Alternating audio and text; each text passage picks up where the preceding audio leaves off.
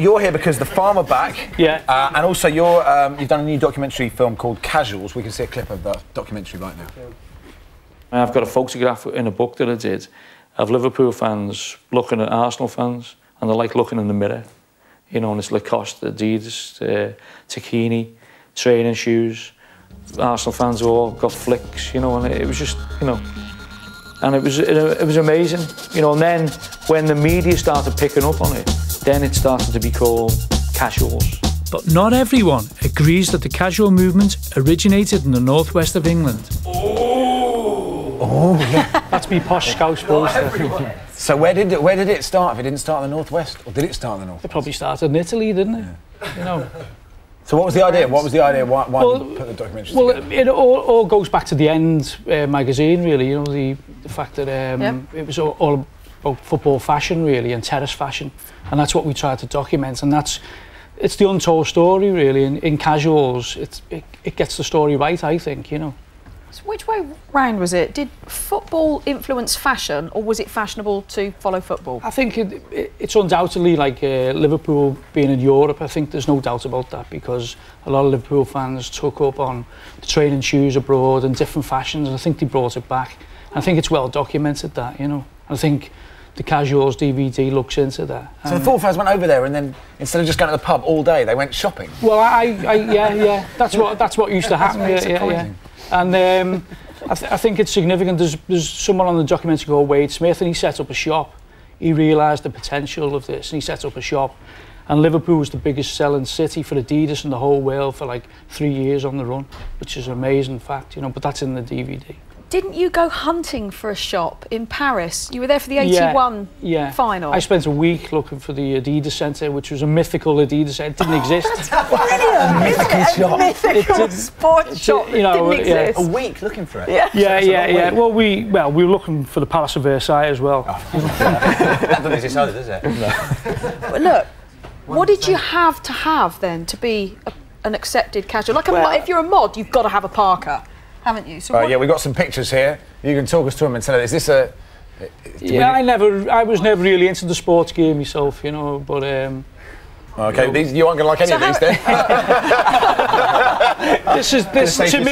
To me, this was more of a London fashion, you know, really. Oh, really? Okay. It wasn't really a Liverpool fashion. I mean, people did wear Fila and Lacoste and that type of thing, but that was definitely a London thing. Like a Pringle? I thought people played golf in that. Pringle was a London thing. Well, golfers thing, wasn't it? It was a Harry Redknapp thing. So all these pictures that we've got, but you love these? Yeah, they're my favourite training shoes, Stan Smith's, and that's why I've got a pair on today. You know. So product placement, it's called. To be accepted as To be accepted as a proper casual, what did you have to have in your wardrobe? Well, a decent pair of training shoes, I would have thought, and a nice pair of jeans, and probably a cagoule. You know, nice Peter Storm cagoule, you know. I haven't heard that word for a few years. Yeah. It's the first time I've heard it. It went into the mountaineering look, you know, and it's all documented in the End magazine, you know. It documents it quite well, you know. And the End magazine, was that just exclusively in and around Liverpool? Yeah, it was, but lots of people from all around the country used to write in. The more we took the mickey out of Leeds fans, the more they wanted it, you know. We had a story called the Fashion Crazy Yorkshireman, and they absolutely loved it. And when the farm ended up playing at Leeds, I thought they'd all come to beat me up, but they were all saying, oh, we love the magazine and we love the group, you know. And you were really involved in the start of the magazine? Yeah, I started the magazine. I wanted a magazine which concentrated on football and music, really, you know, which hadn't been done before. It was before football fanzines, really, and before Loaded and all that type of culture. So are you responsible for that whole thing? I'm not responsible for Loaded in a bad way, but it was just, I just wanted to have a magazine which I thought was funny, you know, and would reflect humour and what people talk about in pubs, you know.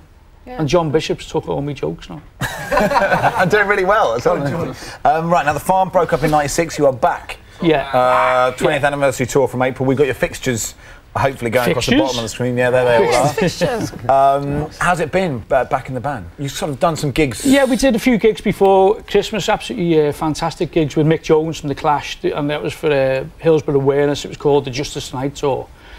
And we had support all around the country, like Manic Street Preachers turned up in Cardiff, Primal Screen turned up in London, and unbelievably... Turned up? Yeah, To play or just to watch? To play wow. Clash songs with the Farmer and Mick Jones, you know, because we did a few Farm songs, did a few Pete Wiley songs. Pete Wiley was there as well, and then we did about 10, 12 Clash songs. So it's called Justice Tonight. And then amazingly in Manchester, the Stone Roses, who are Manchester United fans, it's an absolutely brilliant gesture, I think, and like some things transcend football, and that was one of them. And they turned up, and that's the first time they've been on stage for 15 years, you know. It was Ian Brown and John Squire, and they liked it so much that they come back the next week to Liverpool to see it again. He said we were just blown away by it, you know. So this is the first time that you've done like a proper tour yeah, in this is the about first 20 time years. the Farm we've done a proper tour. Well, everyone's reforming, aren't they? So we thought, you know, the Happy Mondays reformed, Stone Roses in Sparrow Carpet, so... You just fancy it up, did you fancy it? Because everyone else is... Yeah, it's one of those. The original island, we decided that after the Justice Tonight tour, you know, that we actually don't hate each other anymore, you know. Yeah. And, did you for a while? Well, you know, you'd end up touring America and you're on a tour bus for 6 weeks. Oh, it's terrible, lads, you know. But you end up touring, and you know, we couldn't play Sabutio in America because they didn't have the pitches and that. So, right, that's what so it was one of those things where you think to yourself, you know, we just gradually drifted apart, really, you know.